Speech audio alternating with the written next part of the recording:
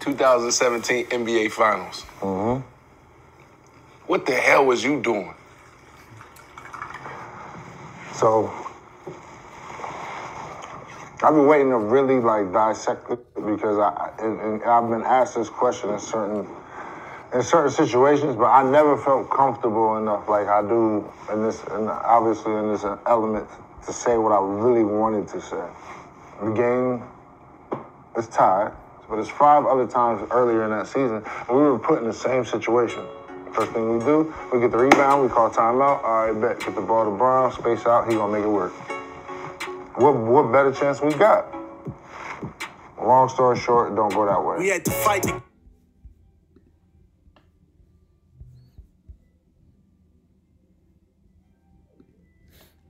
Y'all see what it is, man.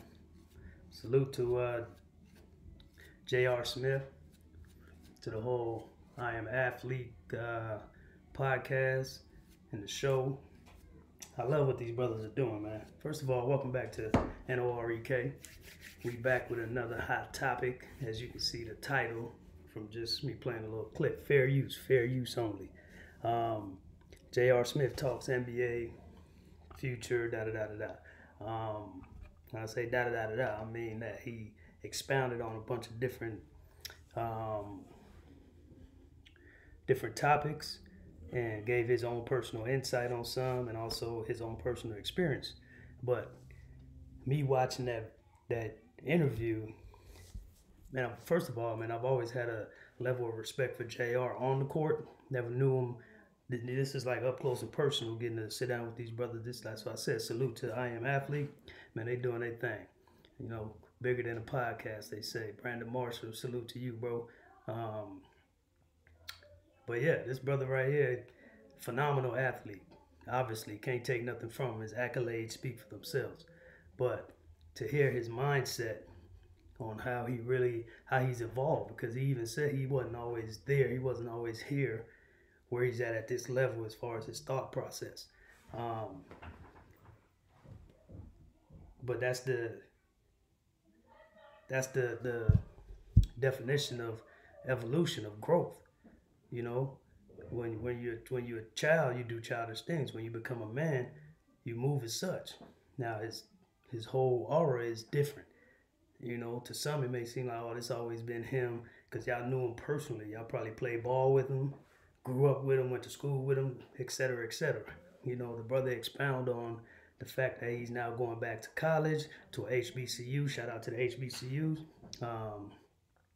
The fact that he's once sat next to, and I'm going to let y'all hear that part. Let me go and fast forward to that part. But right there, he was just giving a breakdown of NBA Finals that, in his own words, he blew it. You know, but the thing about it is, did he really blow it? Or, you know, did he just second guess himself? So I'm going to let him explain a little bit more, but he's going to jump into another topic right here that's very important that I want y'all to pay very close attention to. Let me see if I can get right to that clip. That way I don't have to play too much of it. Fair use, fair use. Fair use. It happens. That's right. We stop playing.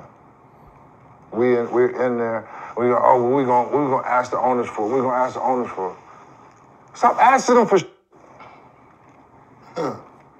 That part. What are we asking them for? I went down the line. No bull.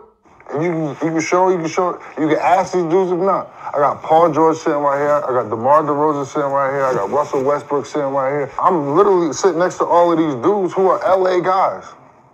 Salute to LA. I'm like, bro, I'm not counting your chips, but everybody else is. So you make 200, you make 200, you make 175, you make 150, you make 180.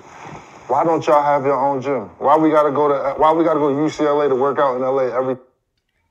All right, y'all heard what he said.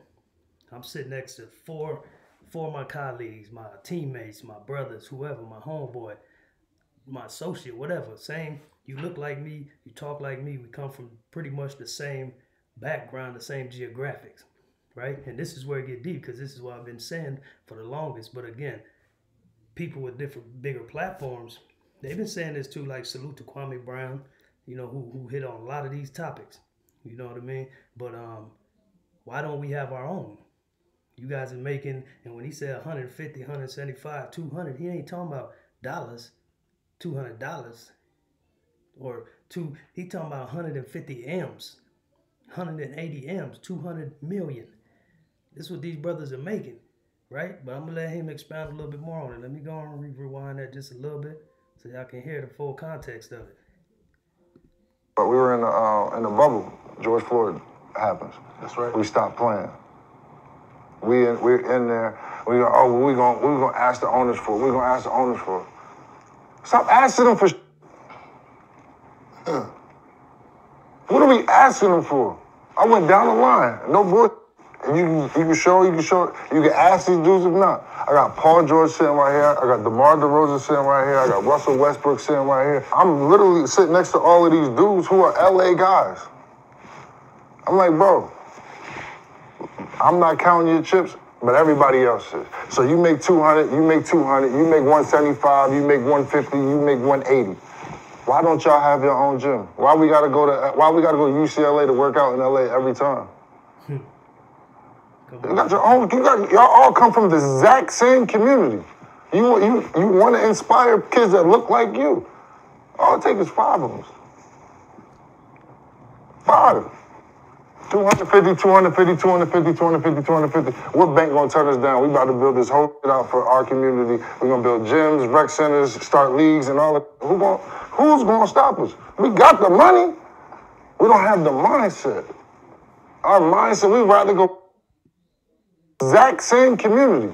You want to inspire kids that, but everybody else is. So you make 200, you make 200, you make 175, you make 150, you make 180. Why don't y'all have your own gym? Why we gotta go to UCLA to work out in LA every time? Y'all all come from the exact same community. You want to inspire kids that look like you. All it takes is 5 of them. 5. 250, 250, 250, 250, 250. What bank gonna turn us down? We about to build this whole shit out for our community. We're gonna build gyms, rec centers, start leagues and all that. Who's gonna stop us? We got the money. We don't have the mindset. Our mindset, we'd rather go throw $60,000 in the club. You make 175, you make 150, you make 180. Why don't y'all? Y'all probably wonder why I keep rewinding this part right here. This part is so important. So important. For a lot of people that's going to hear it once and then be like, yeah, he right. But no, let it sink in. Let it sink in. Because it's the same thing going on with us that's not making the 100 M's, the 200 M's, the 50 M's a year. Like, you know, we may make 50,000, 60,000, 80,000, 30,000. But if we sitting amongst each other, we can talk about everything else about, you know, I'm finna go get this whip, I'm finna go get this nice bust down, this nice chain, this nice ring. I'll just holler at that old girl, like anything else we could talk about. But when it comes to the elephant in the room, everybody want to run away and shy away from it. So I salute JR for getting on here and talking that talk, man. We need more brothers like this that have a voice. And the reason he has a voice is because it's his voice, but also it makes it more prominent because he did play in the NBA. So he ain't just talking, jaw-jacking, just, you know, blowing smoke. He's speaking from experience, from things that he's actually witnessed. So again, for me keep rewinding that part. Message, come on, message. Pay attention, y'all. Have your own gym. Why we gotta go to UCLA to work out in LA every time? Y'all all come from the exact same community. You want to inspire kids that look like you. All it takes is 5 of them. 5. 250, 250, 250, 250, 250. What bank gonna turn us down? We about to build this whole shit out for our community. We're gonna build gyms, rec centers, start leagues and all that. Who's gonna stop us? We got the money. We don't have the mindset. Our mindset, we'd rather go throw $60,000 in the club, in the strip club. Go throw $60,000 than go feed 2,500 people in the hood. Think about it. I've done it. I can't sit here and be like, oh man, I'm a hip. Bro, Bro talking that realism. If y'all can't feel that, I don't care what race you are, what ethnicity, what background you come from, because this brother, he may look like the stereotypical, oh, he's a thug or he's from the hood. He's not. And he expounded on that even in this interview. The brother grew up in the suburbs. Dad been working construction. Grandfather been working construction all his life as far as he can remember. So he didn't have to go through some of the troubled times of walking to school in the LA district, you know, getting banged on where you from, or, you know, in the South, certain situations that may occur growing up in the inner city or in the hood, as they call it. He didn't have to go through that. But again, he chose to include himself on certain things, which as far as like the sports. He went, like he said, he lived 20 minutes away from, go watch the interview. Go watch the interview. I Am Athlete. Salute to them brothers, man. Salute to Brandon Marshall, man, for doing this thing, for bringing brothers on here and actually letting them get that off their chest. Because again, that all goes back to part of that mental health that we battle and we shy away from. Again, address the elephant in the room. Address the elephant in the room, man. I just wanted to play a little piece of that, man. Let, you know, salute these brothers and say, keep doing your thing, bro. Like, if nobody get it, man, I get it. I hear you. And I'm nowhere near the status that you brothers are on financially yet. You dig? Yeah, yet. Let's say that. However, if I can get it and I'm not there, and a lot of people may say, well, yeah, that's why you can get it, because you don't have the kind of money and the responsibility, because to whom much is given, much is required, right? Even in finances, to whom much is given, don't let that go over your head. Much is required. But again, this brother got it. This brother got M's in the bank. Brother probably got multiple businesses. You know what I mean? And still talking the way he talking, not afraid of jeopardizing some image. You dig? Not jeopardizing some image that we try to live up to, a facade, when everybody can relate to that. Everybody can, but everybody can relate to realness. When you hear realness, it don't matter where it's coming from. It could be coming from a baby, from a stranger, from an old 90-year-old woman or a 90-year-old man. It can be, I'm telling you, wisdom, man, it comes in the strangest form. So take it with a grain of salt, and don't let it just go in this ear and out the other. For you up and coming athletes, for you up and coming artists, movie stars, so on and so forth, that's going to end up making that type of money. And even more, that's going to supersede that. Don't forget, even if you didn't come from there yourself, even if you didn't have to experience some of the inner city propaganda and things that go on a day-to-day basis, understand that somebody in your family had to go through that in order for you to get where you at. Whether it was your great-great-grandfather, your great-grandfather, your father, your uncle, your brother. Like, a lot of us can relate to these type of things, bro. But we choose not to address the elephant in the room. Stop being scary. Tap in with your true self, man, and walk in the light. You know what I'm saying? Like I said, I ain't gotta, if me and a few brothers sitting around and, okay, you got $100, I got $100, you may have $300.